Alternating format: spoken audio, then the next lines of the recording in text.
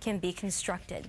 Union students share first-hand accounts of the tornadoes that tore through their campus earlier this month. ABC 7 Eyewitness News reporter Shaun Fossett was at Freed Hardeman tonight and joins us now live with the details. Hi, Shaun. Good evening, Kelly. It was an opportunity for Union students to share their stories and their faith with their peers.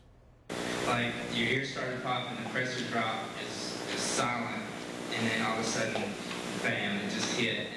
Union students gathered at Freed Hardeman University to share personal accounts of the devastating storms that hit their campus February 5th. It's a part of Campus Safety Week.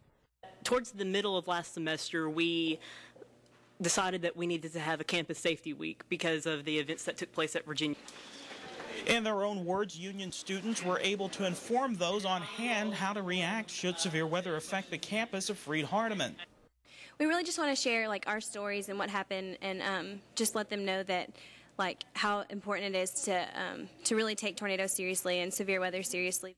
With the storm still fresh in the minds of many, panel participants say while they are educating the audience, it also helps them deal with the aftermath of the storms. If you weren't there, it's hard to realize what happened, and it's hard to get across to people that didn't experience it, what we went through.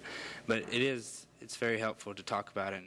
Although Freed Hardeman and Union represent different faith denominations, their common Christian faith allows them to focus on what's really important.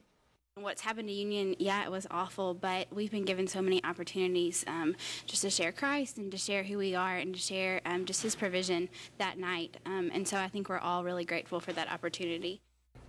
The presentation was part of Freed Hardeman's observance of Tennessee statewide Severe Weather Awareness Week. Shaun Fossett, ABC 7 Eyewitness News.